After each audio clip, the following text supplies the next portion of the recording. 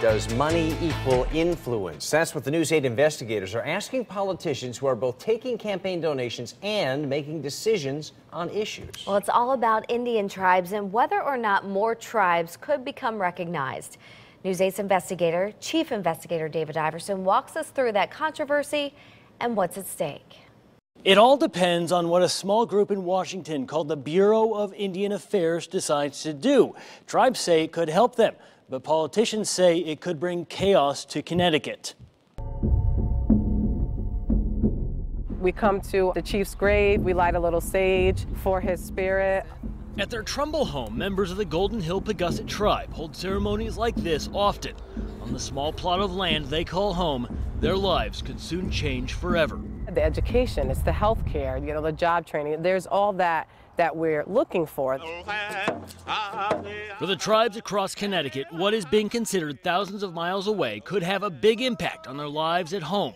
There are tribal people chomping at the bit, waiting to move on to the reservation. The Bureau of Indian Affairs is thinking about changing what groups have to prove to show they are tribes, a move that could mean Connecticut has 3 more federally recognized sovereign nations, a move many politicians are fighting. The pot of gold at the end of the rainbow of tribal recognition is the ability to open up a casino. State lawmakers like Arthur O'Neill are among those fighting the changes. Governor Malloy, Attorney General George Jepsen are fighting it as well. It's not about benefits, they say. This is about money and the worry about land claims. More than 400 residences, including these, are affected by the land claims. In 1993, more than 1,200 homeowners had their property threatened by a claim that land in Southbury and other towns belonged to the Golden Hill tribe. The same thing will happen again, says O'Neill. They would make the claims. That would create chaos and huge anxiety, chaos in the real estate markets. No, we're not going to go around, bulldozing and uprooting everybody and placing this here, there, and everywhere. Tribal members say they're not interested in land claims, they're interested in supporting the tribe.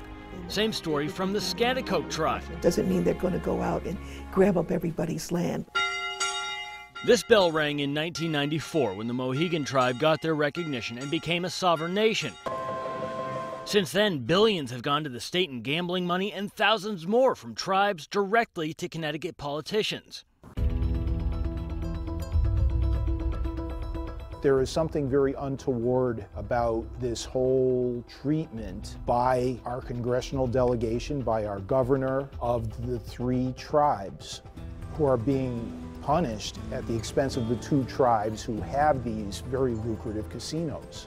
That is watering down the standards to the point where really there is really almost no standards left. Joe Courtney is fighting the changes. He's taken thousands in campaign donations from federally recognized tribes. Like many other people in eastern Connecticut who support my campaign, they've made that decision to support me as well. Congressman John Larson, too. Since 2000, he's taken nearly $45,000 from federally recognized tribes. He doesn't want the rules to change either. Does that money equal influence?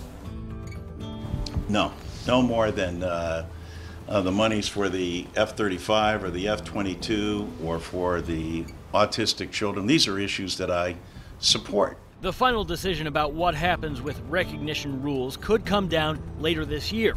From there, it could have big implications on the state, more sovereign nations, or chaos in Connecticut. It all depends on who you ask and which way the political winds blow. If they were in fact legitimate land claims, there'd be no Connecticut left.